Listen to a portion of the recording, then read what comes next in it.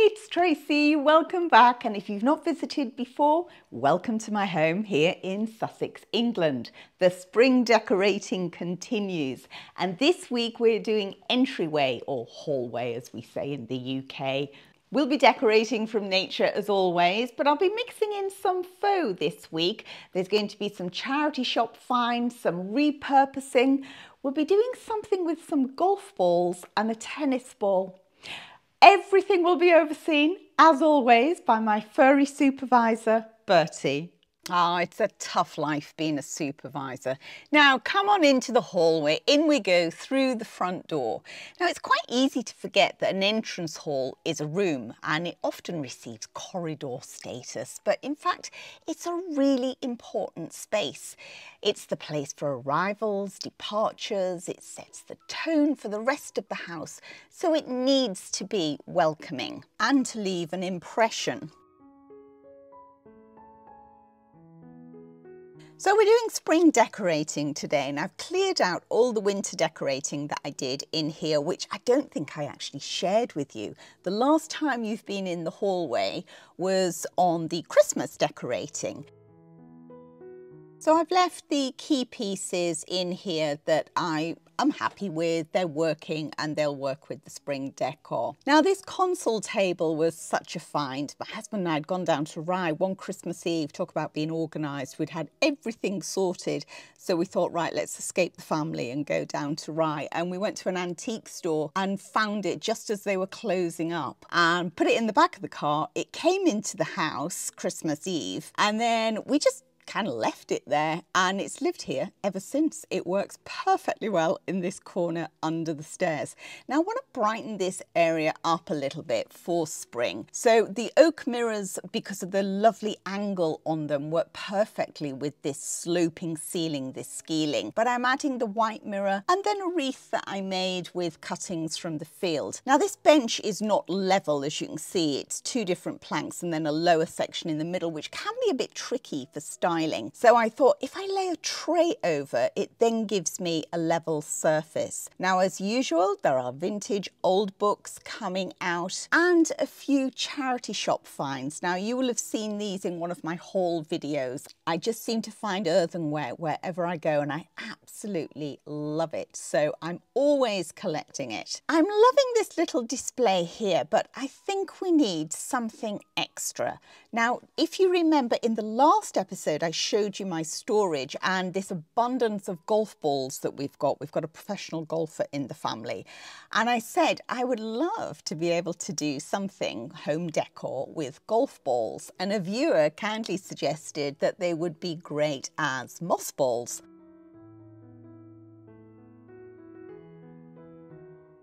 My son walked by when I was doing this, and aside from rolling his eyes, which is the normal response for my activities in the family, he said that better not be one of my Pro V ones. But honestly, it doesn't matter, does it? Because all this can be removed, a good wash of the ball, and he'd be none the wiser. I'm just using ordinary tap water here just to spritz it, and then I'll do that periodically, when they're in the house, just to stop them from going brown, just to keep them fresh. Any other suggestions for golf ball home decor? Let me know.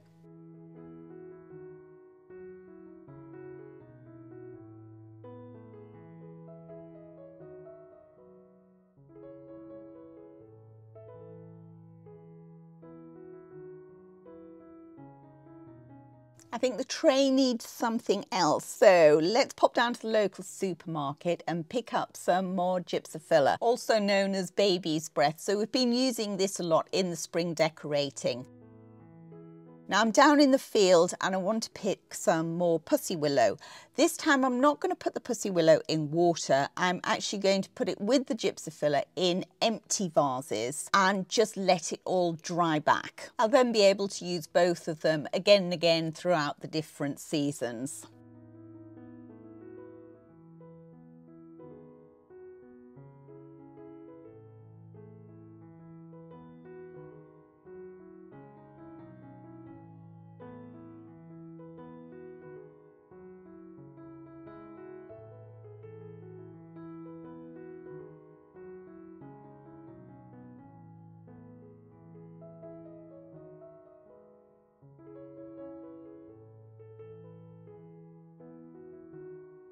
This old ball always lives on here. It was my daughter's. She used it as a stress ball through her exams and she did fabulously well.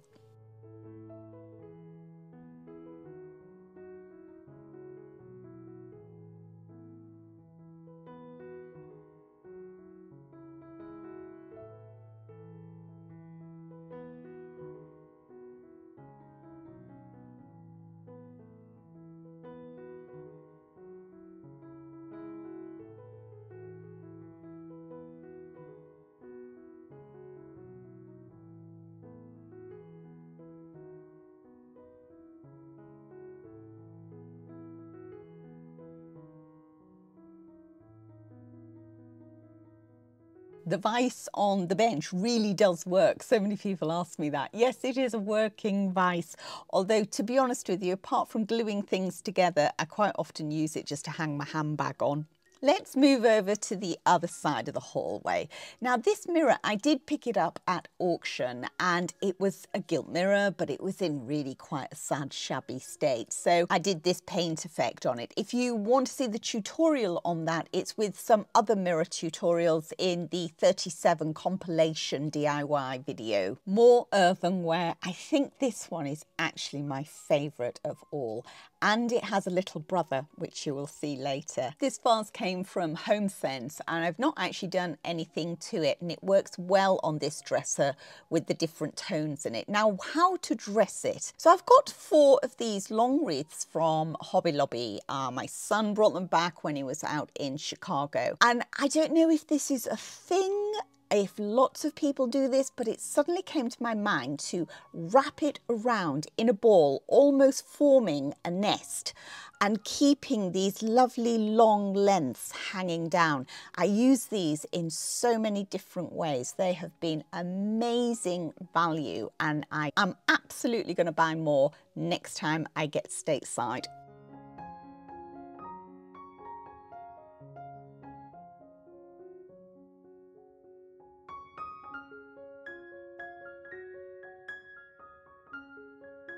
Well, I'm loving that draping down the pot, but I do think it needs something else. As we're not going to be using any water in the hallway, I can just poke these in. Now, I have got plenty of this pussy willow in water in the other rooms that I've been decorating, and I'll keep on checking to see if they start to root. If they do, then I'll cut them down, pop them in compost, and see if we get some free trees. Another one of Bertie's finds here. He finds all sorts of things to use for interior decorating. Check out some of my other videos to see his examples. So these pheasant feathers, sadly the pheasant was no longer, obviously the fox had had supper, were found on the golf course by Bertie. So we brought them home and the pheasant lives on in my decorations. And to keep that cohesive scheme together through all the rooms, through all the decorating, some more baby's breath. I'm really liking the statement that this really simple piece is making. You don't have to spend a fortune to be able to create statement decor. Just a little bit of imagination and a little bit of foraging.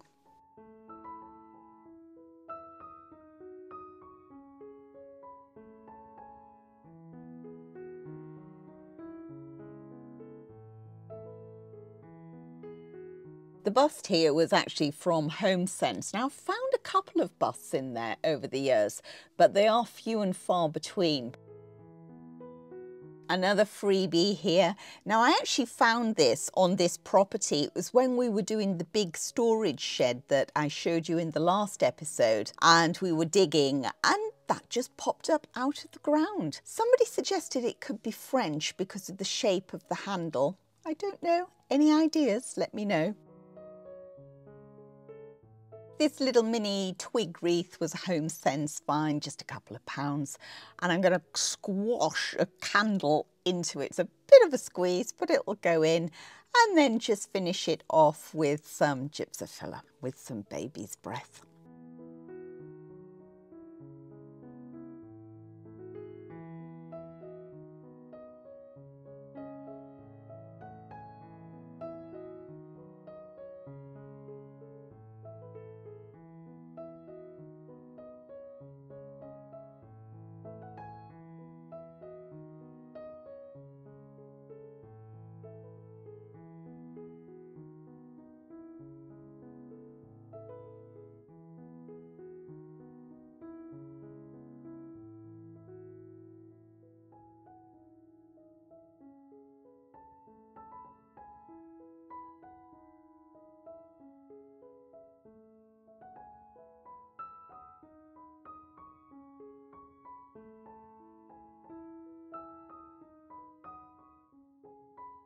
Back over to the other side of the hallway now, and to this lovely big old French piece here. The mirror and the frame, they both came from auction.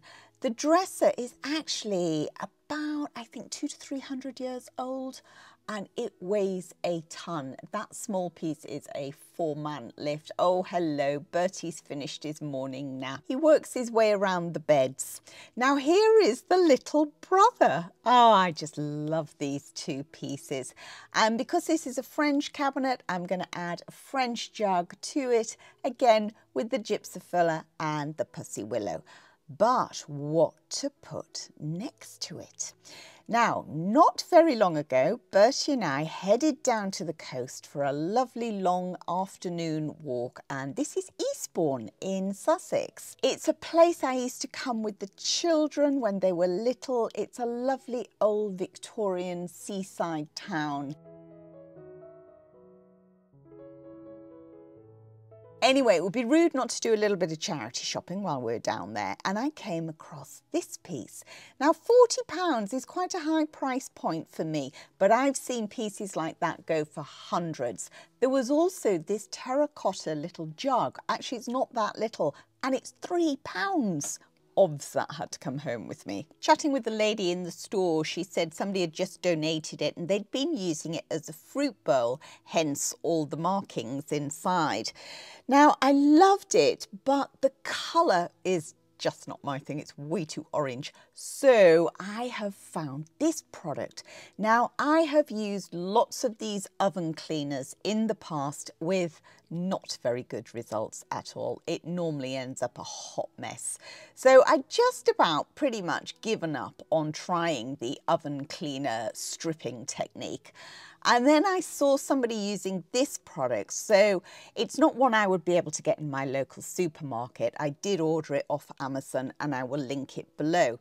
So I gave it a good spray and then went over with a wire brush, really working the product into all those little nooks and crannies. I only left it on for 20 minutes and then I gave it a really good hose down. And I made sure that I was nowhere near any plants.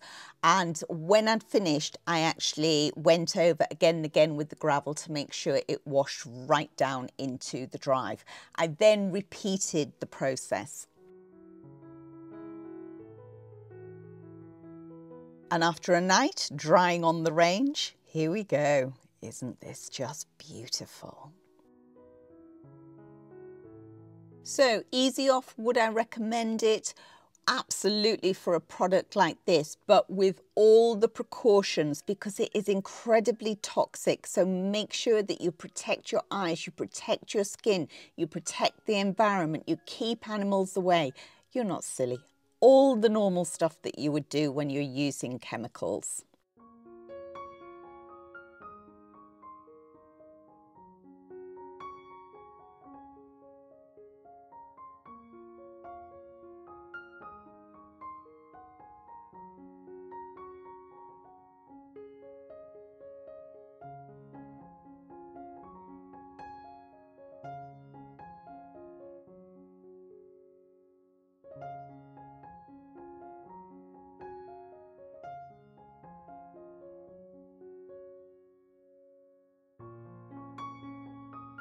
Back over to the other side. My, we are zigzagging about today. So now we're going to go on to the mantle styling.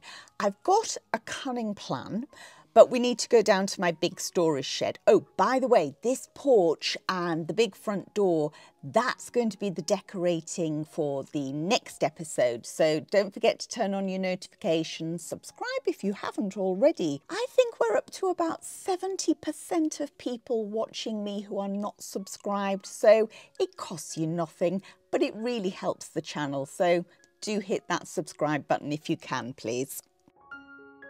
You saw the last episode, episode 2 of the spring decorating series. You'll have seen inside this shed before. This is where I store everything that's waiting for a makeover or that's not going to get damaged by being outside in a shed. Now, the piece I'm looking for is this frame. It had glass in it and it was broken several years ago. It's just been sat there, so I don't really like the colour of it. I'm going to take off the fixings and then use the sander really just to give it a good clean and take off a little bit of that paint.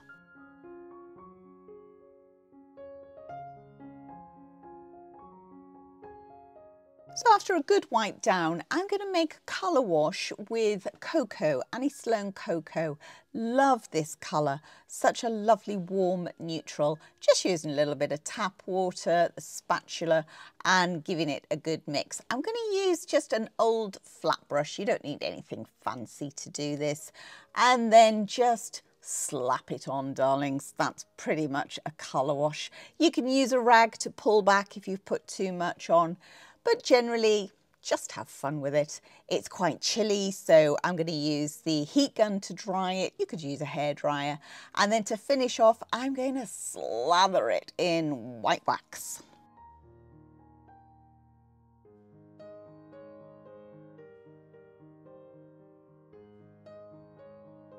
And look at that, it's a perfect fit. Now, you may think, oh, that ceiling's not straight. Well, yeah, you'd be absolutely right. Nothing is straight in this house. It's all old and wonky. Even the new parts, I was adamant I didn't want everything absolutely straight. It's imperfectly perfect.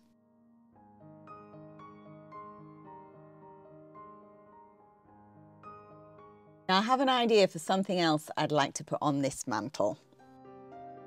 My husband surprised me with these two windows. They're from a 1930s house, actually his mother's house. She's 91, fiercely independent, still drives, plays bridge every day for money. And she decided she wanted to change her windows at 91 years old. Anyway, he'd said, well, let me have those because Tracy will love them. He knows me far too well. He knows he doesn't need to bring me flowers and diamonds, just a good bit of salvage. Oh, yes, please. I want to create more of a distressed effect on them. So I'm using a heat gun just to lift up the paint. She's been very good over the years with house maintenance. So of course they're all very well painted, when actually I would love them all to be flaky and chippy. Now, one thing, if you're using a heat gun for this, keep the heat gun away from the glass. Otherwise, trust me, through bitter experience, the glass will crack.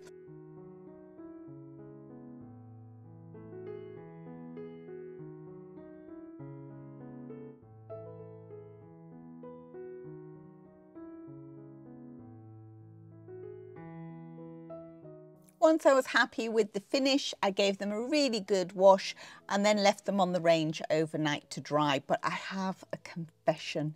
Oh, I am absolutely gutted. I was propping them up and one of them slipped and caught at the edge of a rock and just slightly cracked. I mean, honestly, I could have slapped myself with a wet lettuce leaf. I was gutted. Anyway, let's keep that our secret. Don't tell anyone.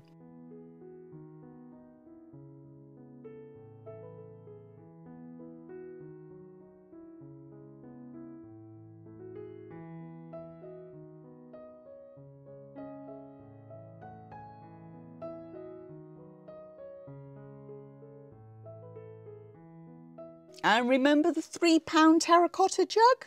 There we go, washed up beautifully. All the marks came off it. I like the tone of the colour with the window. So we're not going to call the window orange, we're going to call it terracotta.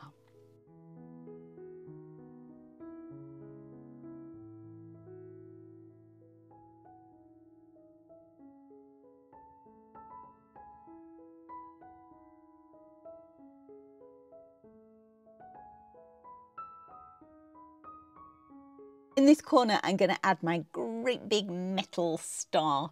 It came from Kempton Market and it was at a time when my son was away in Texas. So I thought it was quite apt and I had to buy it.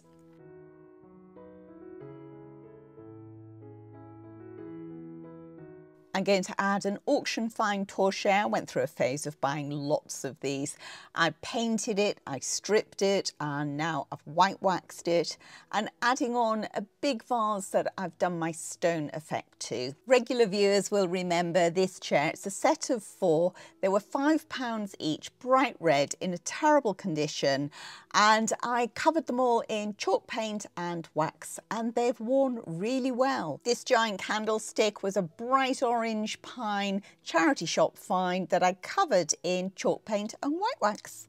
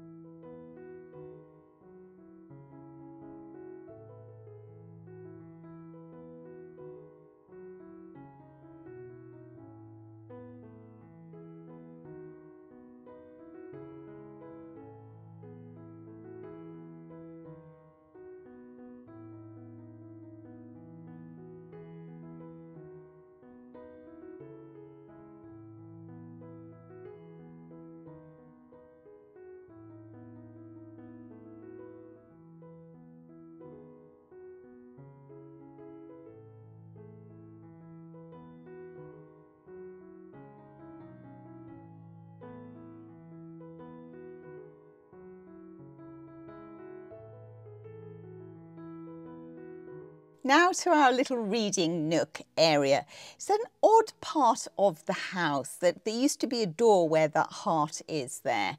And I decided that actually we'd just turn it into a little reading nook, which is somewhere, it's very light, it's perfect to sit with the light behind you and read a book. This big vase I fell out of favour with the colour, so I used up lots and lots of old spray paint, just kept on applying it wet on wet and rubbing sand in. Took weeks to dry, but I love the effect of it.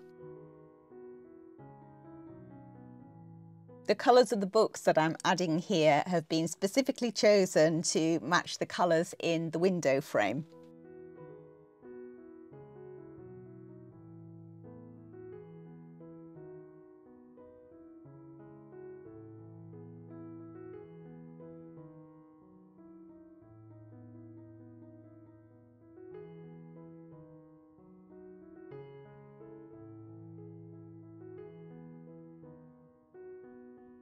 This is a little terracotta pot that I've changed the colour of with chalk paint and wax. And I just think it needs something extra in it. Now, any ideas? What's that, Bertie? A tennis ball? Well, bring it here. Let's have a go, see if it fits. I think it's a little bit too big, but hang on. I've got a cunning plan. Let's cover it in moss. And we have an even bigger moss ball. Bertie, you are a freaking genius. What an amazing Labrador you are. Oh yeah, time for the butt scratch dance. This could go on for some time. Okay, we've got to carry on decorating. Sorry. As we are approaching Easter, then these branches are ideal to be hanging some Easter eggs on.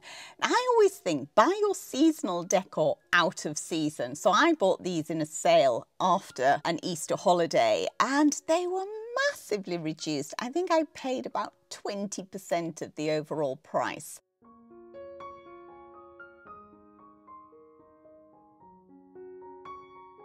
Yellow and blue didn't really work, so they can go away, or maybe they'll go into a makeover.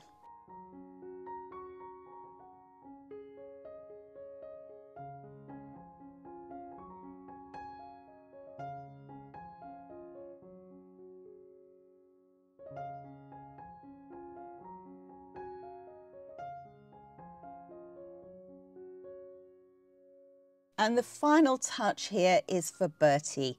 He loves to lay in this spot, particularly as the sun comes round. So a sheepskin rug is always a welcome addition where he's concerned. Quick vacuum and I think we're done.